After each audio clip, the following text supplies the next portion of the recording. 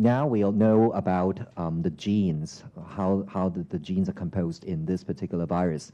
And as Professor Yuen just mentioned, it bears semblance. It is quite closely related to some bat coronaviruses that were discovered by the Hong Kong University. In fact, the Hong Kong University is, I think, the foremost institution in coronavirus surveillance. Okay, now, but at this point, we cannot say with definitive confidence that these two patients in Saudi Arabia actually got the infection from bats. Okay, that will require further investigations to determine whether there's an animal host, whether there's an intermediate host, and whether the infection can spread between people. Right now, there's no evidence that the virus is spreading between people, okay? But I think we need to be careful and to keep abreast of new developments.